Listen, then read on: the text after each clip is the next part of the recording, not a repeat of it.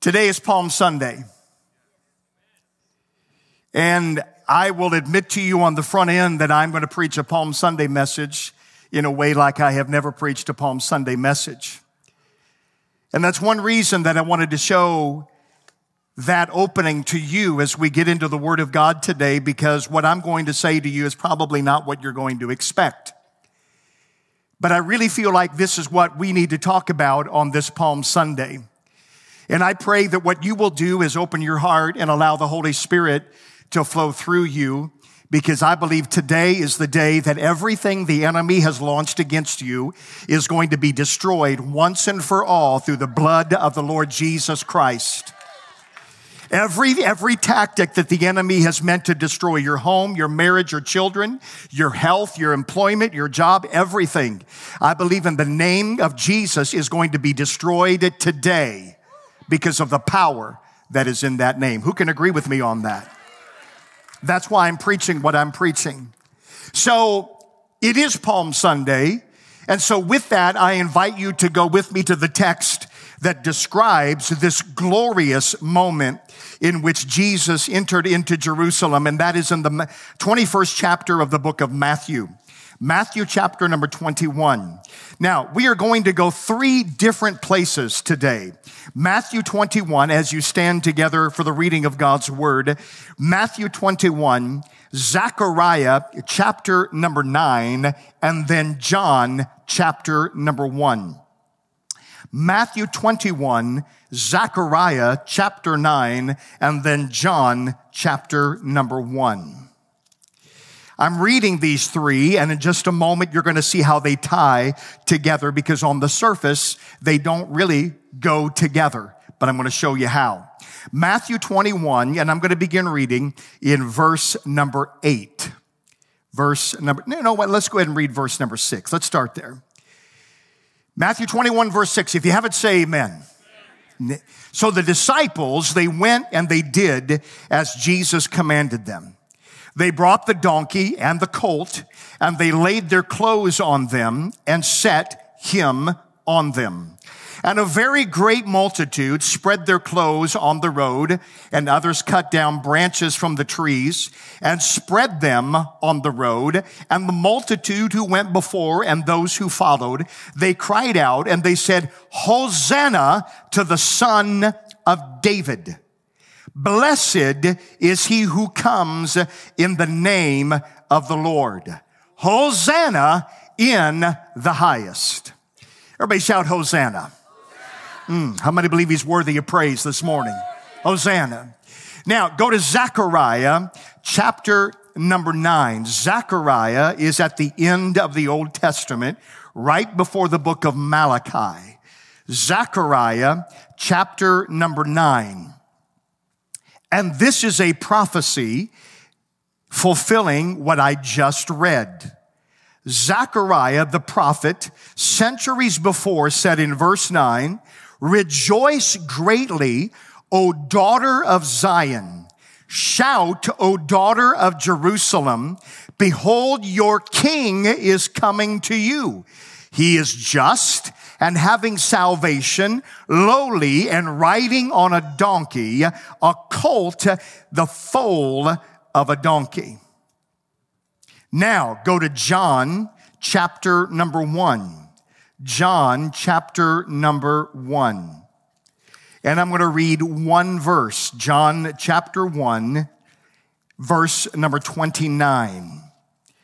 The fourth gospel, Matthew, Mark, Luke, John, chapter 1, verse 29.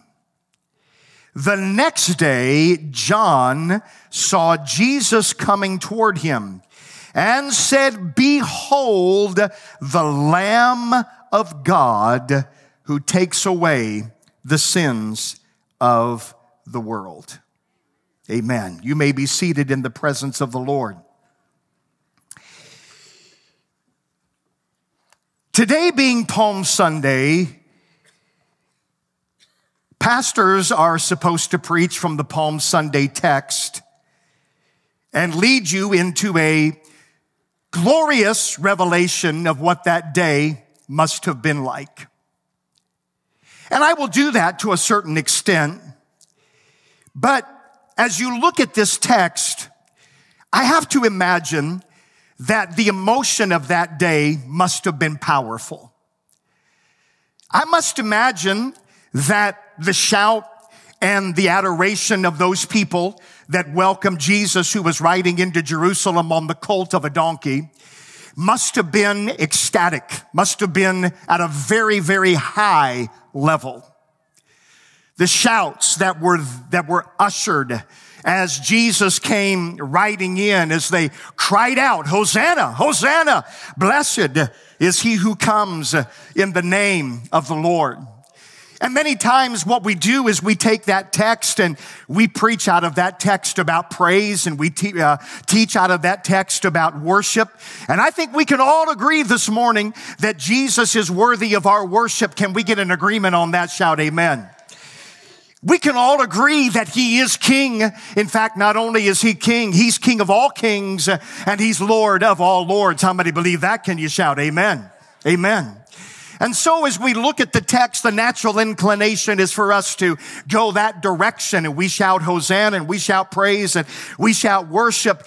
But if I may ask you a real simple question about why these people were actually in Jerusalem at the moment that Jesus came riding in on the colt of a donkey. Why were there so many people in Jerusalem? Well, the answer to that is very simple. They were there to celebrate Passover. In fact, one census said that they're at an annual Passover, which is the most continuous and oldest feast that the Jewish people celebrate, that 256,000 lambs were slain, killed during Passover. And the Jews would eat of the lamb to celebrate that moment in which God delivered them out of Egypt, and they were delivered out of bondage. Now, each lamb would feed about 10 people. So you mathematicians that are in the room, quickly in your head, you're doing the math. That means that it's about 2,700,000 people that are crammed into the city of Jerusalem for Passover. That's a lot of people. They are there to celebrate the deliverance of God, of the Israelites out of Egypt. They are there ready to go eat of the sacrificial lamb of Passover.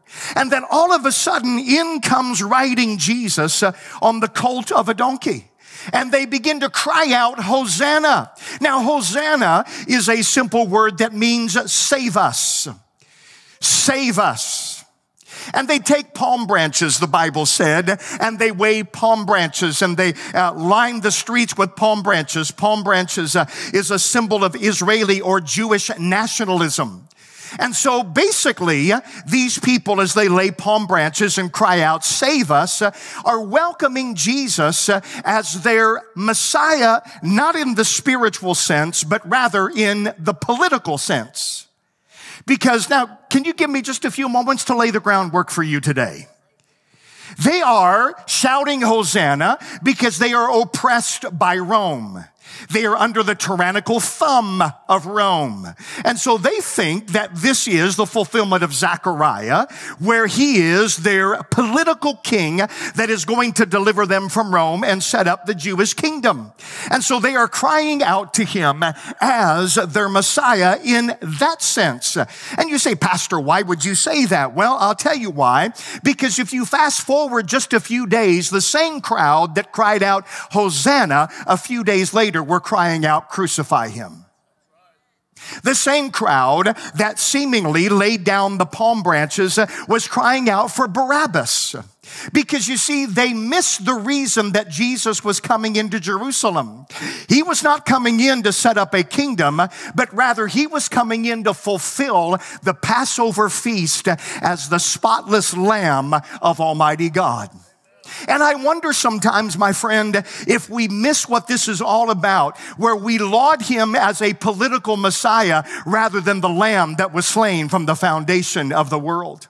And so today, I guess my question is this: which of the two cries was the most accurate? Was it John's cry that said, "Behold the Lamb of God," or was it the cry of a mass that was wanting political deliverance, amen, that said, "Hosanna"? And I want to present to you on this Palm Sunday that I feel like the reason Jesus came into Jerusalem, amen, was to fulfill that perfect plan of God, to be slain, to be killed, and his blood to be shed so you and I could be saved and redeemed and healed in Jesus' name. How many are glad for that? Let me hear you shout amen. And so today on this Palm Sunday, amen, I am simply saying that I want to recognize Jesus as the Lamb of God. Now, when you look at Passover, I've already said, is the oldest and most continuously celebrated feast of the Jewish people. And it is one that dates back over 3,500 years. In fact, really, there's only one Passover. That one Passover was in Egypt when God told Moses that they were to slay a firstborn lamb, put the blood on the doorpost of their house, and as the death angel would come through, every door that had the blood of the lamb on would be spared. Their firstborn would not be killed, and every door that did not have the blood, the firstborn of that household would be killed. It was a plague on the Egyptians, on the enemies of God. And so they put the blood, and the death angel passed over that house. And from that time, the Jews every year would celebrate the Passover. But as you look at this, look in your Bible, if you will, for just a moment, that this is only a one-time thing. Happened only once. Everything after that is a celebration and a commemoration of what happened on that first Passover. And so if we are talking about Jesus as a Passover lamb, how many know there's only been one time that the Lamb of God needed to be slain, and there was only one time that his blood needed to be shed. The Bible says in 1 Peter chapter 3 and verse number 18 that Christ hath once, everybody say once, suffered for sin, the just for the unjust, that he might bring us to God, being put to death in the flesh, but quickened by the Spirit. Hebrews 7 and verse 27, Paul said, who needs not daily as those high priests to offer up sacrifice first for his own sin and then for the people's. For this he did how many times? Once, when he offered up himself. My friend, I want to tell you something this morning. Jesus has done absolutely everything that needs to be done for you to be saved, for you to be healed, for you to be delivered, and for you to walk in every blessing that has been promised in the word of Almighty God. It has already been done, and the Lord doesn't need to do anything else for you to receive what you need from God. How many know what I'm talking about?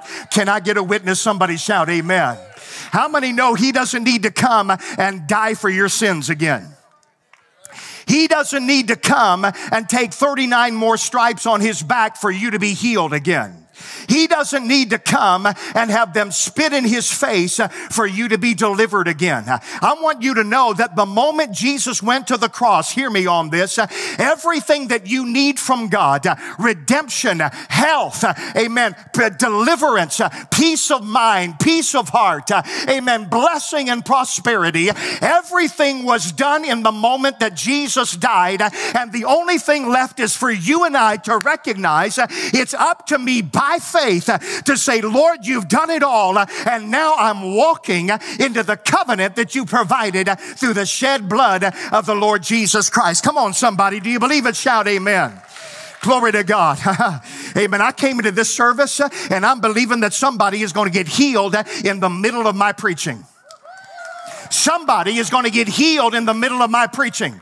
You say, Pastor, you don't do it that way. Yes, I'm not doing the healing. God is. And I'm giving you the word of God. And I'm telling you, you don't need to wait 5 more minutes to get healed in Jesus' name. The stripes have already been taken. He's already been beaten. And now, Lord, I accept what you did and I receive my healing in the name of Jesus. There it goes. Every virus, everything the devil has brought against your body, in the name of Jesus, he's done it already. Receive it in Jesus' name. And I know tradition says you wait till the end of the preaching, come down to the altar, then you're delivered. Let me tell you something. There's more power in this word. I said there's more power in this word. And this word said, he was oppressed and he was afflicted, yet he opened not his mouth. Amen. He was taken as a lamb to the slaughter, and as a sheep before her shearers is dumb, so he openeth not his mouth. Amen. He, amen, was oppressed. He was afflicted, and with his stripes we are healed. That is the word. You take hold of the word and you'll receive your healing in Jesus' name. Amen. It's already done. Look at somebody, say, it's already done. It's already done. So here he comes riding into Jerusalem, not as a king, but as a lamb. A lamb that they missed. They didn't understand. They thought their lamb was back home. They thought their lamb would be celebrated later, and they were looking at the Lamb of God. You say, Pastor, how do we know he is the Lamb of God? Well, when you look back at the first Passover, Exodus chapter number 12, you will find that the Lord told the Israelites that in the 10th day of the month, they were to take to them every man a lamb, according to the house of their fathers, a lamb for a house. And number 1, verse 5, the lamb will be without blemish, a male of the first year. You will take it out from the sheep or from the goats. And so number 1, the lamb was spotless and the lamb was perfect. Verse 6, the Bible said, you will keep it till the 14th day of the same month, and the whole assembly of the congregation of Israel will kill it in the evening. So they took the lamb into the house on the 10th day of Nisan and observed it for 4 days until the 14th day.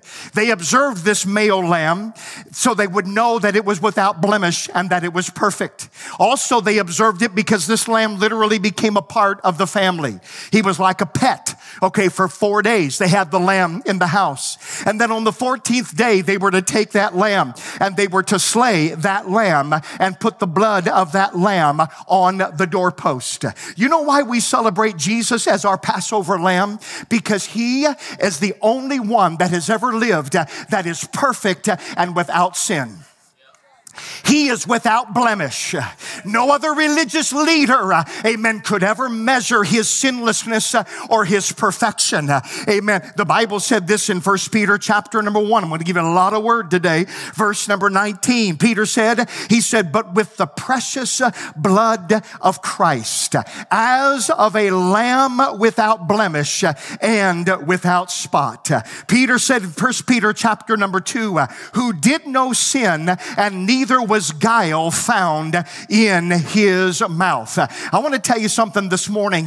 The reason I know you can be healed today and you can be saved today and you can be delivered is because the Savior that we serve lived a sinless, perfect, flawless life. Amen. And there was no blemish in him. There was no mistake in him.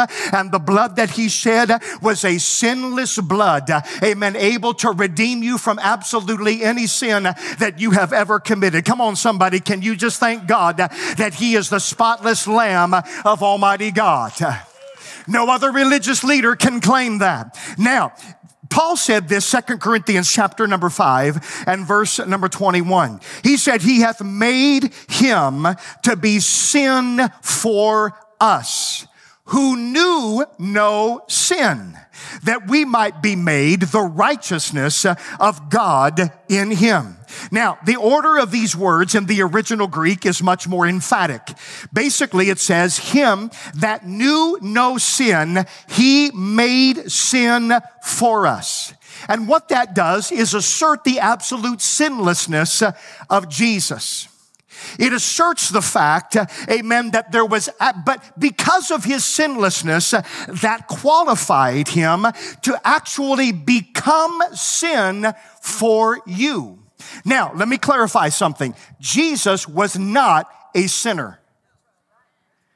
Some people interpret that and say, look, he became a sinner. No, he did not become a sinner, but rather took, amen, the enormity of the weight of the sin of the world upon himself. And that's why God the Father turned his face away and Jesus cried out, my God, why have you forsaken me? Amen. The fact of the matter is, Jesus took that sin on himself. Amen. Not just, amen, so you and I could come as sinners, but he didn't just forgive you of your sin. He literally broke the power of sin by becoming sin for you. Galatians 3, look at this. The Bible said Christ hath redeemed us from the curse of the law, being made a curse for us, for it is written, cursed is everyone that hangeth on a tree. Romans chapter 8, verse number 3. For what the law could not do, in that it was weak through the flesh, God sending his own son in the likeness of sinful flesh, and for sin, condemned sin in the flesh. My friend, I want you to know something this morning. When Jesus went to the cross, he went not just to forgive you, he went so that you no longer had to live under the power of sin for one more day of your life. Oh, come on, let me deal with this right now. Because you know what we're doing? We're living in a day when we say, well, you know what? We all sin every day. We all sin no, we don't. I believe the Lord, because there's people in this room right now that say, Pastor, I just can't break the power of lust. I can't break the power of sin. I can't break the power of depression. I can't break the power of anxiety. I just can't do it anymore. Let me tell you something right now. By the blood of Jesus, amen, he is able to break that power that is in your life. And in the name of Jesus, I want you to know that when you look at the cross, he broke the power of sin, and you can be free right now in the name of Jesus. Every chain can be broken. Why? Because he became that for you. Do you believe it? Shout amen. He became sin. Why? So that you could become the righteousness of God. So no power. Let me tell you something. There is no power of the world that has to dominate your mind. There is no power of the devil that has to dominate your emotions. And you know what? I'm just going to break it right now, because there's a bunch of people running around saying, well, you know what? And no. We are, as the body of the Lord Jesus Christ, we're living above sin. Understand. I'm not saying that we're never going to sin in life. We all make mistakes. But what I'm saying, there is a power that is greater than any power of anybody in this world that can cause you to live a life of victory every single day, and you can rise above what the devil said that you are. Why? Because he became sin for you. Do you believe it? Shout amen. Hallelujah. So the lamb was sinless. Now, look in verse 46. In one house will it be eaten. You will not carry forth aught of the flesh abroad out of the house, and neither will you break a bone thereof. Not only was the lamb sinless, not only was the lamb perfect and flawless, but there were no bones in the lamb that were to be broken. The psalmist prophesied like this in Psalm 34. Speaking of the Messiah, he keepeth all his bones, and not one of them is broken. So when you look at the actual crucifixion of Jesus in John chapter number 19 and verse 32, the soldiers came and they broke the legs of the first thief who had died with him and of the other thief which were crucified with him. But when they came to Jesus, verse 33, and saw that he was dead already, they broke not his legs. For in verse 36, these things were done, that the scripture would be fulfilled, a bone of him would not be broken. Now, let me deal with this. Why is it that it was prophesied that the Lamb of God would not have a bone to be broken? And then why is it when Jesus died that they broke the legs of the first two thieves, but to fulfill prophecy would not break the legs of the Son of God? Could it be that this is a fulfillment of Jesus as the second Adam? You say, Pastor, why would you say that? Well, go back to the first Adam. Adam, living in perfection, living in paradise, the Bible said God looked at Adam and said, it's not good that man should be alone. I'm going to make a helpmeet for him. Now, where did God take the helpmeet? Where did God take the woman? He took the woman out of the side of Adam. What is it that Adam said about Eve? He said, she is bone of my bone. She is flesh of my flesh. Now, a rib was taken out of the side of Adam, but a bone was not broken. In other words, Adam remained whole, and out of that came his bride, came his helpmeet. And so Eve was created out of Adam's wholeness. Now, I'm not a doctor, but I have read that actually a rib, that is the one bone that if doctors are very careful not to damage the connective tissue, that they can take a bone, kind of a bone specimen or a bone graft out of the rib, because the rib will grow back. And so, aren't you glad God knows what he's doing? He took a rib out of Adam, and Adam said, this now is bone of my bone and flesh of my flesh. Now, look in Ephesians chapter 5. I find it interesting in Ephesians 5 and verse number 25, where he said, husbands, love your wives as Christ also loved the church, gave himself for it. All you women should have said amen on that. That wasn't strong enough. That he might sanctify and cleanse it with the washing of water by the word, that he might present it to himself a glorious church, not having spot, not having wrinkle, or any such thing, that it should be holy and without blemish. So ought men to love their wives as their own bodies. He that loveth his wife loveth himself, for no man yet ever hated his flesh, but he nourisheth it and he cherisheth it, even as the Lord the church.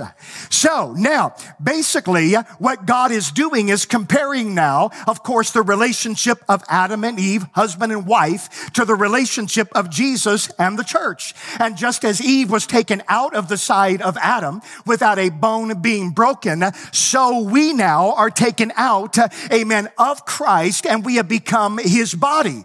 Because look in the next verse, in verse number 30. The Bible said that we are members of his body and of his flesh and of his bones. Look at that. Keep that verse up there. We are members of his body, of his flesh, and of his bones. So when Jesus in the Last Supper was talking to the disciples, he said, here, take, eat. This is my body, which is what? Broken for you. His bones, amen, were not broken so that you and I, as his bride, could remain and be whole in Jesus' name. Let me tell you something, oh my God, I'm preaching to somebody right now. Amen. I know we go through things in life, amen, that break us mentally, break us emotionally, relationships break up. Things are broken in this world. How many know we live in a broken world right now? We live in a politically broken world. Have you watched the news recently? We live in a socially broken world. Get on Instagram and you'll find out how broken it really is. We live in a world, amen, where homes are broken, minds are broken, bodies are broken. But I'm going to stand in front of you as your spiritual shepherd today, and I'm going to declare unto you that not one bone of the Lord Jesus Christ was broken, and the reason is because he wants his church not to be a broken church, but to be a church, amen, that is glorious, and a church that is victorious, and a church that is rising. Amen. We are not broken. We are made whole in the name of Jesus. And I believe that today it is happening on this Palm Sunday. How many can receive that in Jesus' name? Shout amen. Glory to God. Churches are not to split. They are not to divide. They are not to be broken. I don't care what you think. I believe the church ought to be growing. The church ought to be thriving. And that's why this church is alive by the power of the Holy Ghost. And we're going to continue to grow. You know why? Because we've been made whole by the Son of God. And you're in a place right now, no matter what you have been through in life, how many believe you can be healed and made whole right now? Glory to God. Let me just say this. You're not broken even by the mistakes you've made. And I know people say, well, you know what? Based on what she did, based on what he did, no, it's no wonder her life is broken. Let me tell you something. That's a lie out of the pit of hell. I said, I am not broken because of the mistakes I've made. You are not, am I talking to somebody right now? I said, you are not broken because of the mistakes that you've made. You say, Pastor, I was on drugs, so my mind is broken. No, your mind is healed in the name of Jesus. Amen. I've made mistakes. My home is broken. No, your home is healed I'm talking to somebody right now. I'm preaching the word of God to let you know you've got to stop looking at yourself as a broken piece. And you've got to realize that those bones of him, they were not broken so that you could accept your wholeness today. Your mind can be whole in the name of Jesus. You are not broken. You are whole. Somebody shout amen. Look at somebody say, I'm whole. I'm whole. I'm whole. Right now. Right now. Glory to God.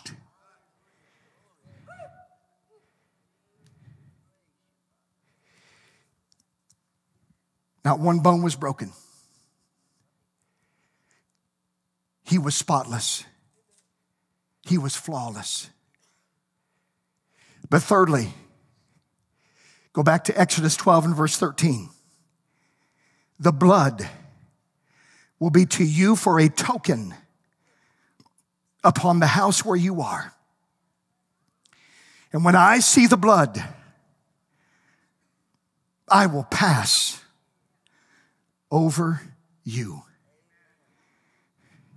And the plague will not be upon you to destroy you when I smite the land of Egypt.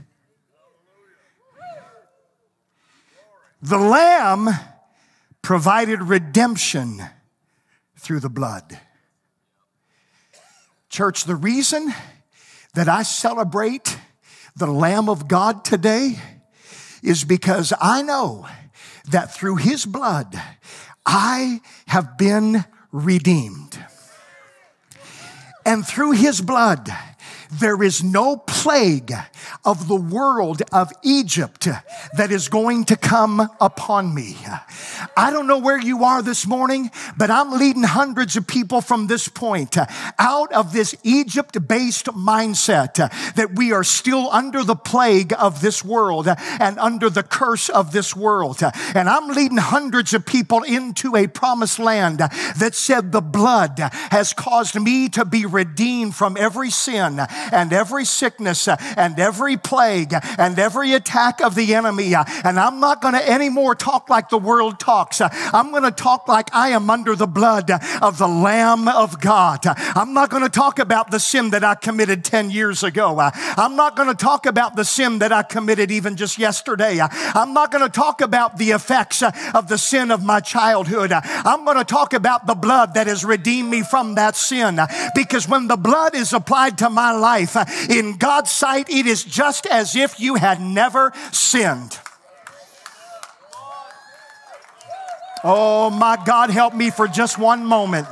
I said it is just as if you had never sinned. When you are justified, the only thing that God sees is the blood. That death angel in Egypt, when he was coming through and going from house to house, you know what? He didn't knock on the door and go into the house and interview the dad of the house and say, okay, I need to know your family history. I need to know what you have done. I need to know what you did 20 years ago. And based on that, you might be spared. Is that what he did? The only thing the death angel looked for was the blood on the door of the house. That's the only thing he looked for. And when he saw the blood, he said, I'm passing over this house. I don't care who's in it. I don't care the family's history or the dynamics. I don't care if dad's been a mess.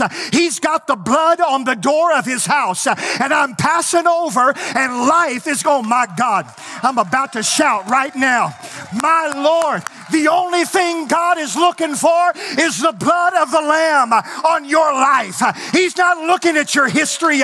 He's not looking at what you did. He's looking to see, have you put it under the blood? And God is passing over. Judgment is no longer there. Condemnation is no longer there. Guilt is no longer there. Shame is no longer there. Why? Because you are under the blood. Somebody shout amen. Oh, come on. Give the Lord a hand clap of praise right now. Oh, yeah. Right now.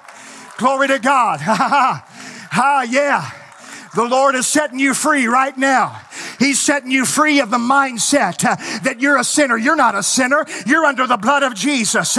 He's setting you free from the mindset that you're an ex-alcoholic. That's a lie. You're not an ex-alcoholic. You've been redeemed by the blood of the Lamb. You're a saint of Almighty God. You're a king and a priest unto God. He doesn't care how many times you got drunk when you were 17. It's under the blood. He doesn't even remember it.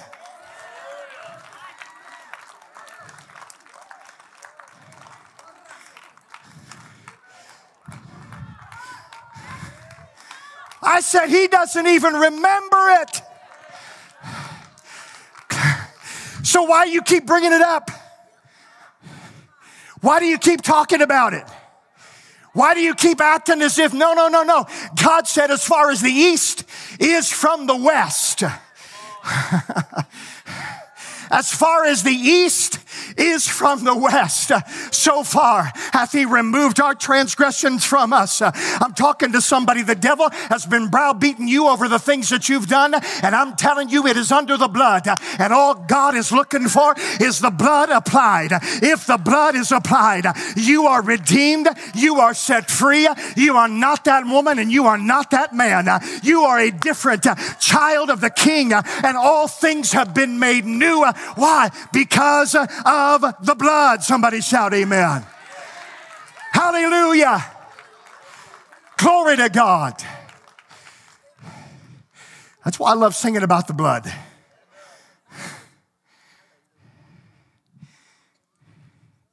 That's why I love talking about the blood. And there's nothing against some of the worship songs that are out there today, but I'm going to tell you something. We need more songs about the blood of Jesus. We need more songs about the cross.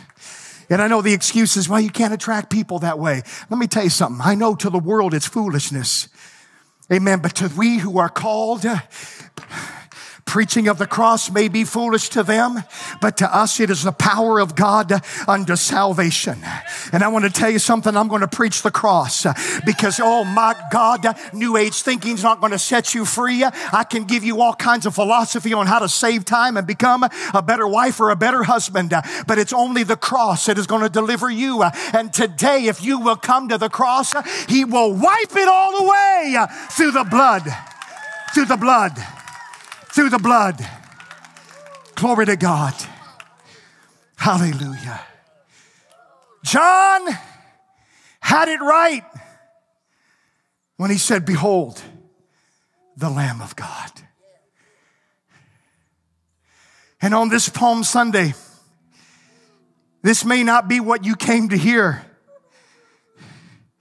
but when we say, behold, the Lamb of God, then we have a right to say, Hosanna. Blessed is he who comes in the name of the Lord. But we can't call him king until we first call him the Lamb.